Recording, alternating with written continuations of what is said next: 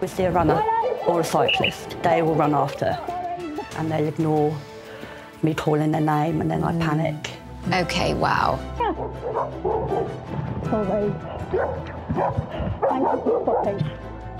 That is so dangerous. What gave you the idea of the split lead?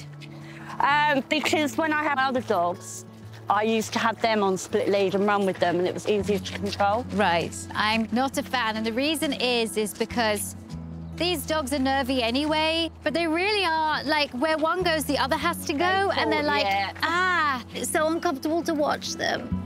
Hey? What I saw was just an accident waiting to happen.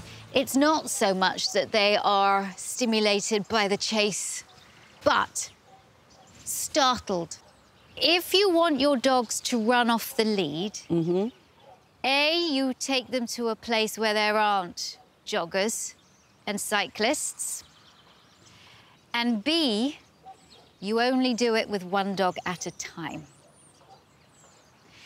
I bore you to this lovely enclosed field at somewhere safe where we can practice recall. To start with, Victoria wants to see how good Kylo's recall already is. Now, as he's going towards there, call him back. Kylo, yep.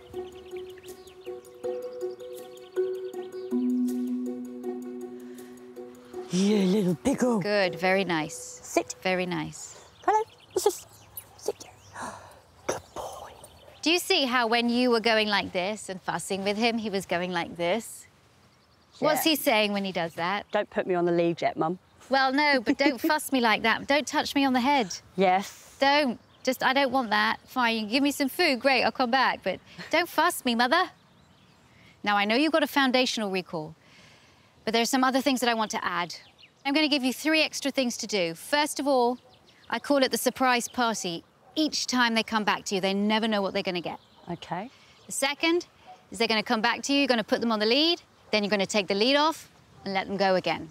And then the third one, you actually teach the dog to put their own head on your hand so that you can take their collar. Okay. It's time for Sue to put it into practice, starting with the surprise party. That's it, go. Treat party, search party, on the ground, boom, throw it all. Good boy. Whoa, it's there, Good yes, boy. this is the best thing ever. Good boy. I want to fuss him. Don't fuss him. He does not need fussing right now. So? Good. Second thing, get him to come to you. Good boy, give him a treat, attach the lead, take the lead off, let him go again. Right.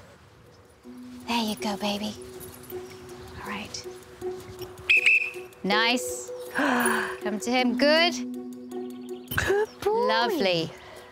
Boy. Very good. Good boy. Great, tell him good boy. Good boy. Lean down again, take off that lead. Good boy. Wonderful, yes, good boy. Look at that, he was so good. The reason why I'm getting him to come to you, put on the lead and then you take it off again, is because he never knows, oh, when I come to Mum, she puts the lead on, but putting the lead on doesn't necessarily mean the end of my fun, because look, she takes it off and lets me go again. Okay. Thanks for watching. If you love It's Me or the Dog and want more dog training tips and tricks, visit my official site, positively.com. And if you're interested in learning more about becoming a dog trainer, check out the Victoria Stilwell Academy. Links to both sites are in the description. I'll see you online.